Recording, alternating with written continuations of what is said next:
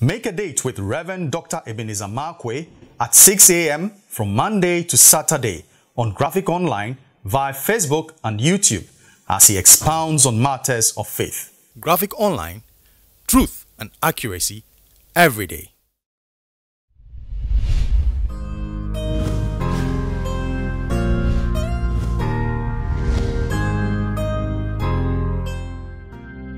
Hello, this is Reverend Dr. Ebenezer Markwei of Living Streams International, bringing you matters of faith with Graphic Online.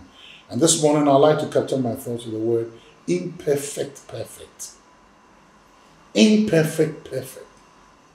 Yeah. They're two opposite things, but that's true. That's where I want us to go. And my story is still on the woman caught in an act of adultery. Now, these men had taken up stones and they were about to throw. They were stones of judgment, and there were stones that were going to rule her out of the land of the living. Stones that were determined to end her life abruptly, never giving her a second chance. And they had picked up stones. Then Jesus made a statement. He said, "Let he who is without sin be the first person to cast a stone." Wow. And the Bible said they all dropped the stones and walked away. And this is where we come in. So all the time they picked stones, they had skeletons in their cupboards. All the time they were thrown to, they were willing to condemn them, they had issues which were hidden. And Jesus captured this succinctly and said, "Let he who is without sin be the first to cast a stone." It is amazing that sometimes we pick stones of judgment and hell at other people, to beat the life out of other people, when we ourselves, there are question marks in our cupboards. There are skeletons in our cupboards. We are imperfect, but we demand perfection from other people.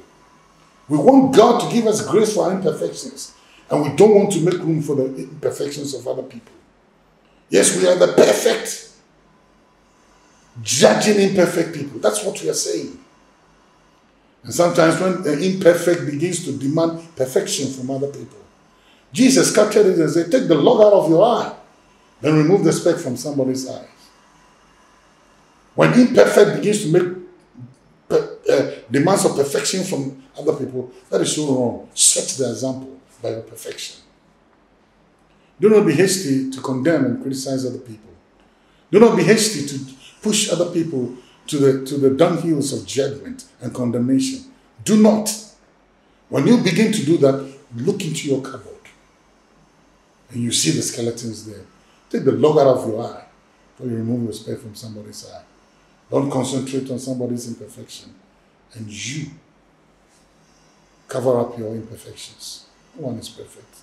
Let me give you a very basic definition of the church. The church is made up of a perfect God who has invited imperfect people to work upon them towards perfection. Well, choices are always yours. See you later.